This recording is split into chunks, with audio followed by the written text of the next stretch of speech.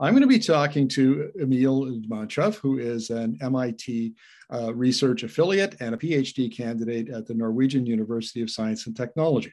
And we're going to talk about the value of hydropower from Quebec being exported to the New England states, but also two-way power flowing from New England into Quebec. So welcome to the interview, Emil. Hi, Markham. Thanks for having me again. It's a pleasure to be here. Now, just a little bit of scene setting here.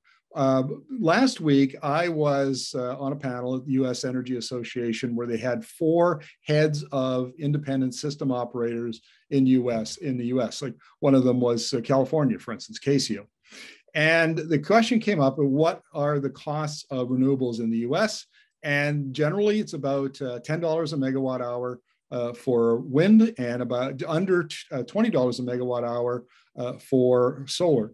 Now, just for comparison, especially for Canadian audiences, BC Hydro's legacy hydro dams, these are dams that have been paid off decades ago, cost $26 a megawatt hour, and their new dam they're building, Site C, is $150 a megawatt hour. So that's kind of the price of renewables compared to hydro.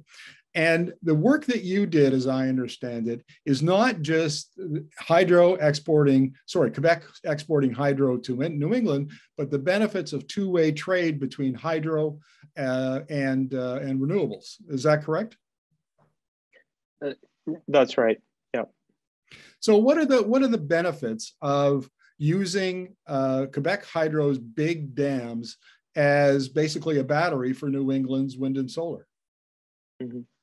Right. So the benefits are that hydropower reservoirs, such as the ones found in Quebec, but also other places around the world. British Columbia has similar hydropower resources, although not as significant as those in Quebec. They can provide very valuable balancing services for wind and solar as we move toward levels of deep decarbonization. We know, based on research by many scientists, that including our own research, that low carbon power systems will be relying on a backbone of intermittent renewables. But the question is, how do we balance those renewables? And in our research, we find that hydropower reservoirs could be one of the solutions to do that. So in the specific case of Quebec and New England, what were your research findings there? So we did this research at MIT Center of Energy and Environmental Policy Research. Myself and 2 co-authors at MIT looked at what it would take for the northeastern US and Quebec power systems to reach levels of deep decarbonization, where emissions are reduced by anywhere between 80 to 100%. And we used a model of the power system that could calculate the optimal investment decisions and optimal operational decisions about what kinds of power plants should be built and how they should be run in order to meet electricity demand reliably and at the lowest cost.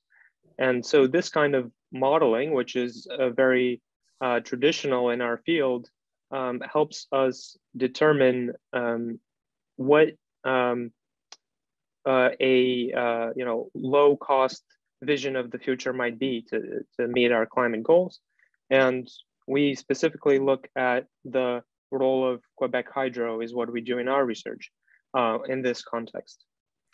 Okay, so let me paint the picture for our viewers here, Emil. So under this scenario, New England could build out significant quantities of onshore wind, offshore wind, solar, all of intermittent generation sources. And by building new transmission with Quebec, where they have all these hydro dams, when the wind's blowing, when the sun is shining, and all that really ultra cheap electricity is being put into the grid, then Quebec Hydro shuts down or reduces the amount of water that goes through its dams, builds up the reservoir, and imports that cheap renewable energy from New England. And then when the sun goes down, the wind stops blowing, then it opens up the dams, produces electricity, and exports more to New England. Have I got that correct? Yes, that's a good way to describe it. And I would add that one of the special things about these kinds of hydropower reservoirs is their one, flexibility, so ability to produce and change the amount of energy they produce very, very quickly or relatively quickly, on the one hand. And on the other, the large size of their storage capacity.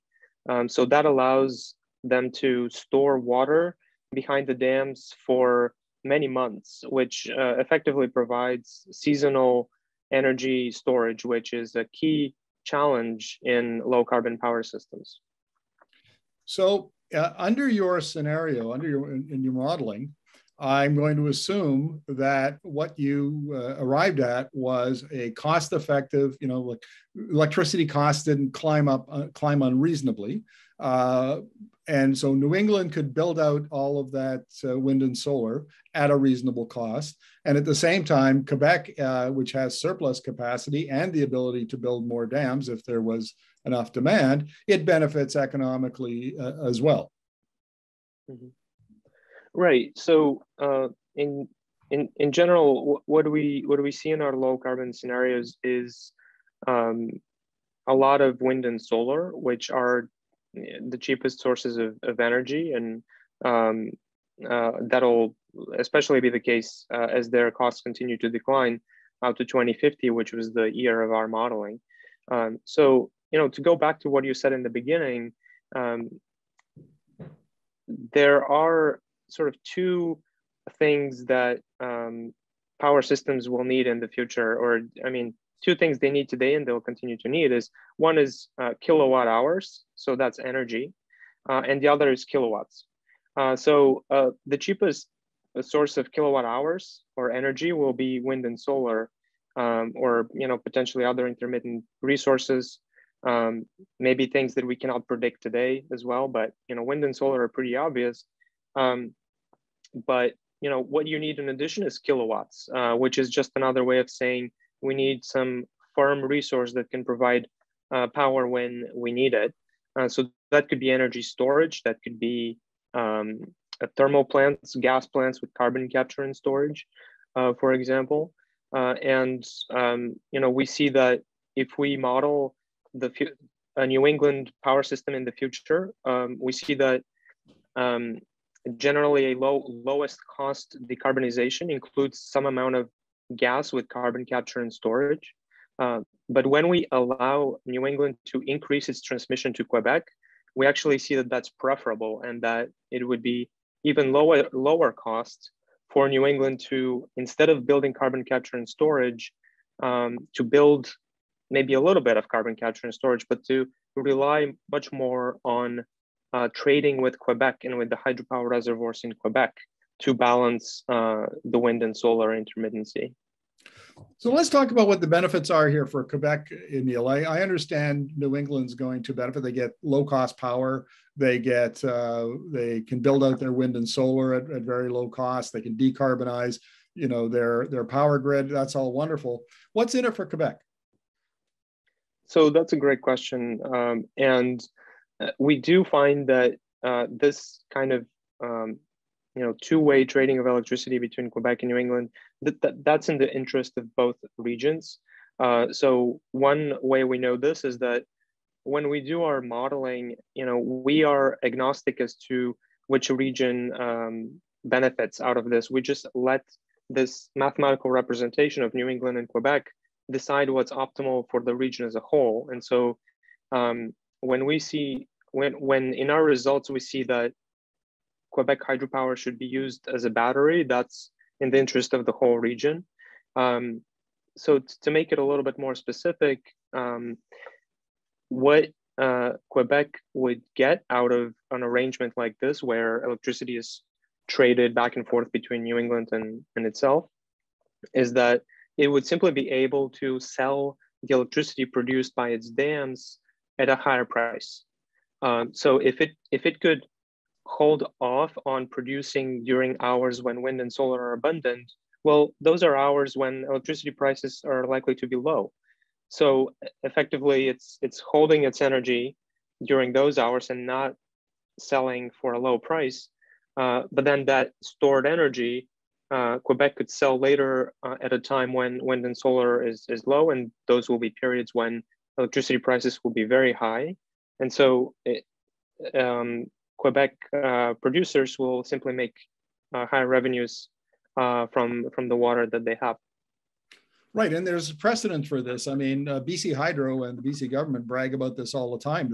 Their subsidiary PowerX buys, cheap California solar, as Minister Bruce Ralston says, when prices are really low. In fact, they're practically giving it away.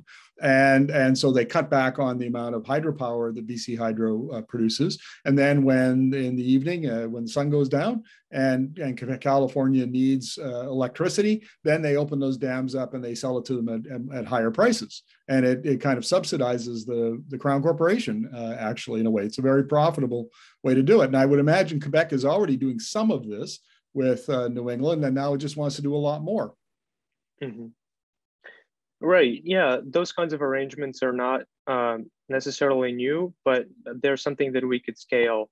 We could take further advantage of is these market forces that we can leverage to decarbonize most cost effectively. We see the same thing in Europe, where Denmark and Norway trade electricity in a very similar fashion. Denmark is one of the countries with the highest shares of non-hydro renewables. They have a lot of wind.